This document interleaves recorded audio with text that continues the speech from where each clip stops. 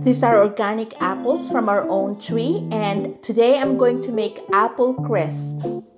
These are the ingredients: baking apples, sugar, flour, oats, butter, and these are all organic ingredients.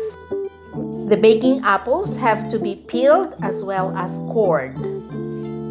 Then you have to cut your peeled apples into 4 pieces, and then make sure to remove the core of your apple.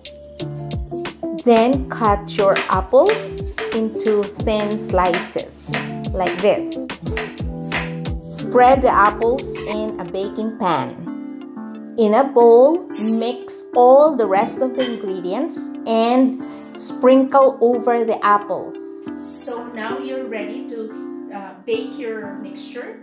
You have to heat your oven to 375 degrees Fahrenheit. And in this case, I have to bake it